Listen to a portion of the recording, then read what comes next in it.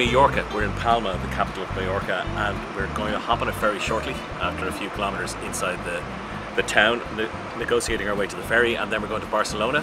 From Barcelona we'll overnight, then we'll go to Bordeaux, and then we'll overnight there, and then up to Cherbourg and get the ferry back to Ireland. You'll see if we're still talking by the end of it.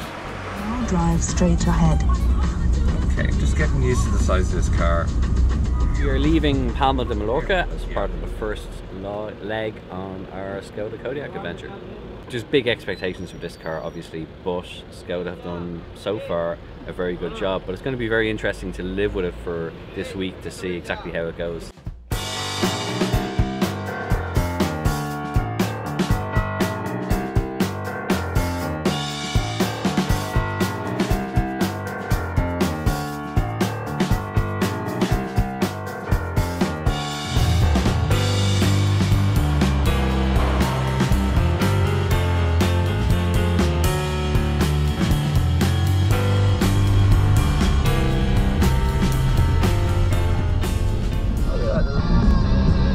Keep your eyes on the road there, Sonny. Let me admire the scenery. Now, it's automatically slowing down because there's no stuff in front of me. Right, you see that? I'm not touching the gas at all. And if I indicate it to this lane, it automatically speeds up again. Oh yeah. I didn't touch the pedals. Very clever. You're very clever.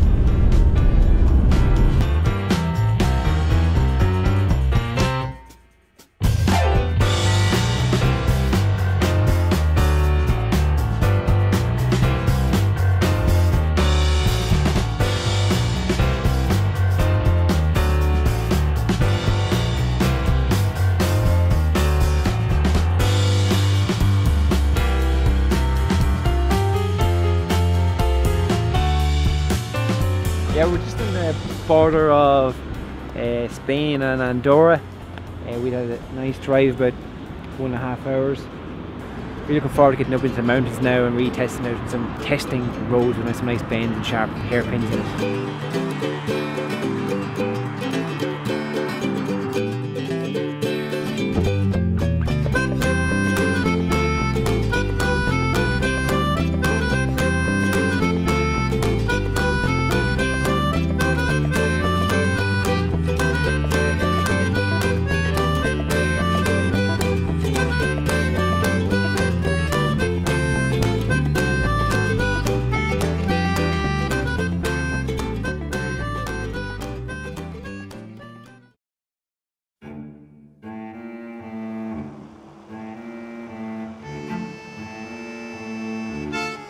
The thing which is really interesting about Kodiaq is, apart from the shape, everything's going SUV these days. The only growth area in the next few years in the motor industry will be in A, B, C, D. They're the different sizes of SUV.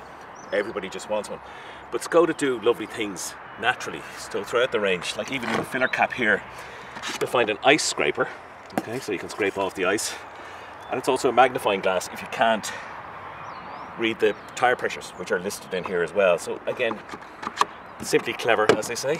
The door protectors that pop out are really, that's going to save so many people, because when you open it and out it comes, that little lifesaver there is, I'd like to have it on lots of things.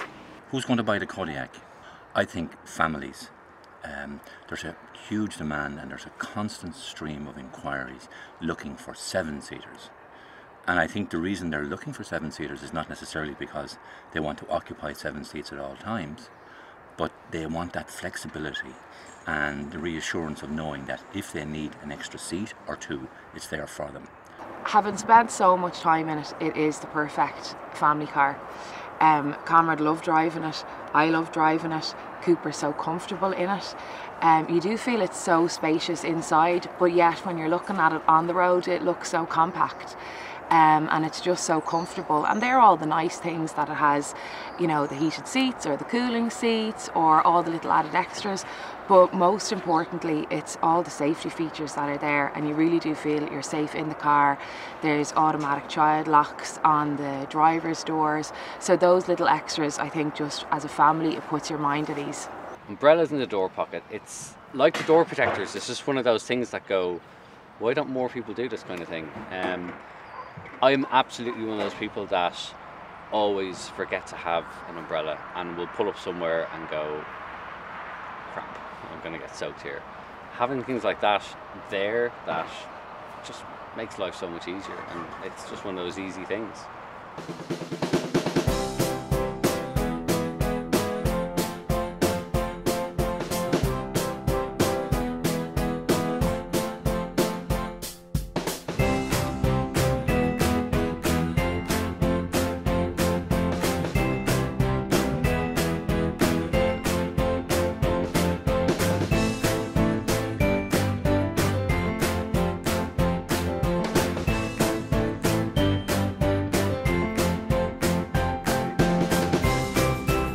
Well, here we are at the end of a wonderful road trip with Škoda.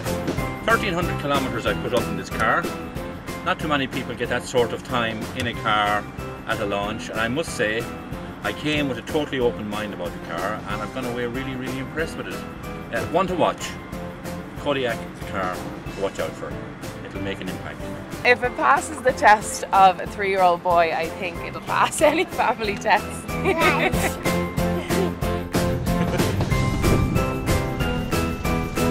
She's mine.